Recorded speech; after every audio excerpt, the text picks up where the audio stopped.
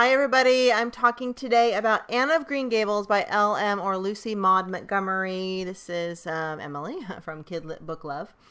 Now, Anne of Green Gables is probably my top 10 favorite children's or girls novels. Of course, I'm sure you've heard of it. If you haven't read it, it is the absolute most beautifully written story because Lucy Maud Montgomery has this just fabulous, unmatched talent for describing setting and imagery and description of place. So throughout Anne of Green Gables, from the very beginning, it's just the most beautifully written book because she describes Avonlea and the smells, the scents, the textures, the noises as this just place you would see in your dream. Just magical and not real, like a surreal place. She even describes color with these long sentences and lines of metaphorical things that relate to the color. I mean, she's a brilliant writer. I absolutely love how this book was written, and she's a very clever writer, so it's charming and it's witty, even the narrator's perspective. Let me read you a little passage. Anne came running in presently, her face sparkling with the delight of her orchard rovings. But, abashed at finding herself in the unexpected presence of a stranger, she halted confusedly inside the door. She certainly was an odd-looking little creature in the short, tight, wincey dress she had worn from the asylum. Below, with her thin legs ungracefully, seemingly long, her freckles were more numerous and obtrusive than ever. The wind had ruffled her hatless hair into an over-brilliant array and disorder. It had never looked redder, though, and bright and cheery than in that moment. So she's just she takes the simplest thing and makes it into a lovely passage. And Anne is an orphan girl who, at the very beginning, she's sitting at a train station. She was ordered, like a couple ordered her like out of a catalog. But they wanted a boy, and they were supposed to be sent a boy on the train, and they ended up with Anne. And so that's a very interesting theme that kind of shows culturally at the time what girls faced is boys were more valued than girls. And that's very clear throughout some of the earlier parts of this book. She says, Anne's begging later on for Marilla to keep her. If only I were a boy, I know you'd keep me. And oh, how I dreamt I could be a boy. And, so that's an interesting thematic element you want to look at. But as far as the beautiful and ravishly described settings, let me read you another.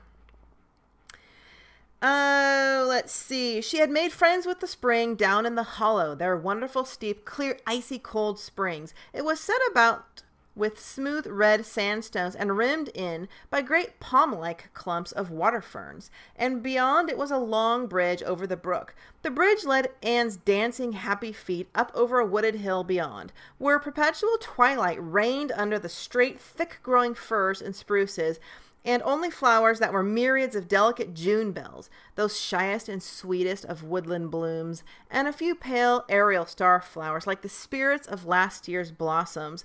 Gossamers glimmered like threads of silver among the trees and the fir boughs, and tassels seemed to utter friendly speech. I mean, the whole book is full of descriptions like this, and I love it when Anne asks Marilla, what do you think amethysts are? Do you think that they're the tears of lilac flowers? Or, just wonderful, just such an imagination in this writer. It's just the most beautifully written book, and there are a lot of moral lessons in this book.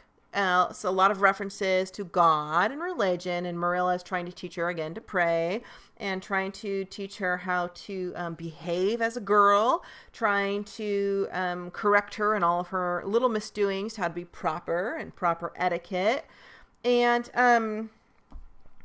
the book is just full of thematic elements if you're studying literature to just pick out of, like, it's just like a Christmas, you just get to pick and choose where every page there's something you can analyze or interpret. And some of my favorites, the theme that matches Anne's escapism, her need to imagine everything. Here we have, she says, if only I knew the magic spell, I could open the door and step right into a room where Katie lived, and led me out into a wonderful place, all flowers and sunshine and fairies, and we could have lived there, happy.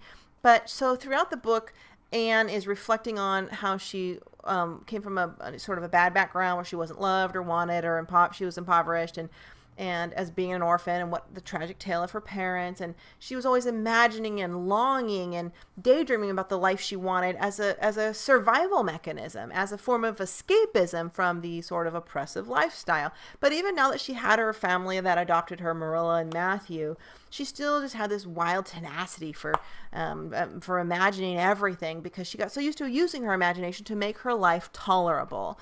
So she's teaching adults how to use their imagination in the book. She's criticizing people for not using their imagination. First thing she judges in a new child, person, neighbor is if they have an imagination. So the theme of imagination as an important element or quality in a human is a wonderful lesson, I think, in this book, because imagination is sort of the heart of all creativity, and there's nothing that exists in human, man-made nature, books, movies, furniture, cars, computers, houses, clothing, that wasn't first a thought that someone imagined in their mind before they made it real. So I think it's a very strong theme in this book. And there are lots of moral lessons. Marilla says, if you'll be a good girl, you'll always be happy, Anne. And you should now never find it hard to say your prayers. Lots of little things like that throughout the book. So if you have a lot of religious values, this will be a good book for your children. Anne does thing like imagines her perfect bedroom. She imagines what it would be like to have dresses with puff sleeves. She does all these imaginings, but she does it in a happy way, not where sort of a sad, wretched, poor me kind of a way, feeling sorry for herself. She seems very content and happy, but just enraptured with the idea of having these other things, but not where she is sulking because she doesn't have them. So it's very brilliantly done, I think, by the author. And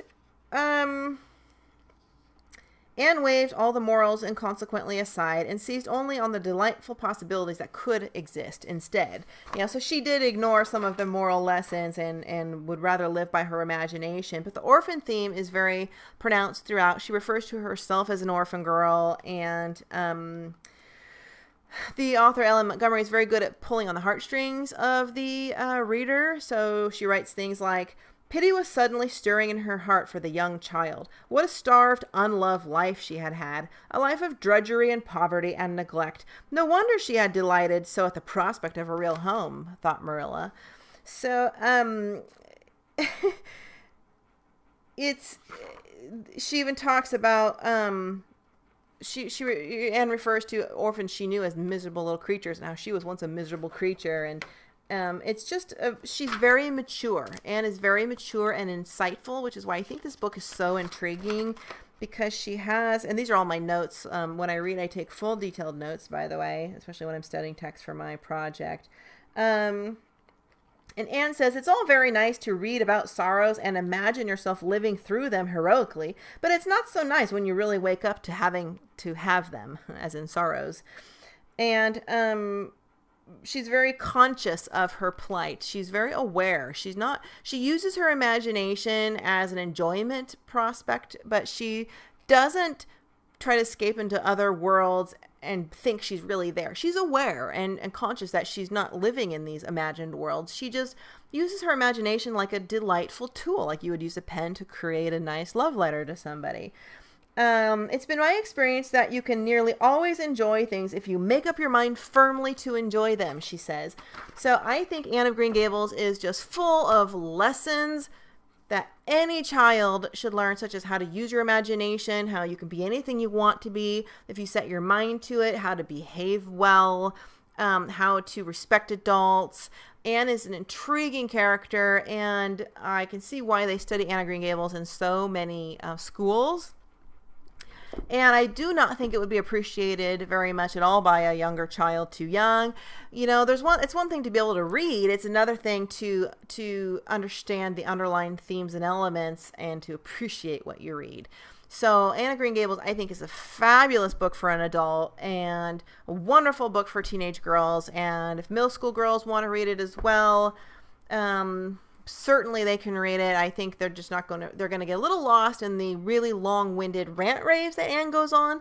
So we'll have 2 full pages of Anne rant raving with her tongue rolling without stopping, with no paragraph breaks. and not even a pause. That's Anne's communication style, which makes her so lovely. So I think a child might, with the short attention spans of younger children these days, might be a little bit choppy for them to get through that. But absolutely recommend it. And I'm actually moving on to Anne of Avonlea, the second book, next when I get a chance. Thanks for watching.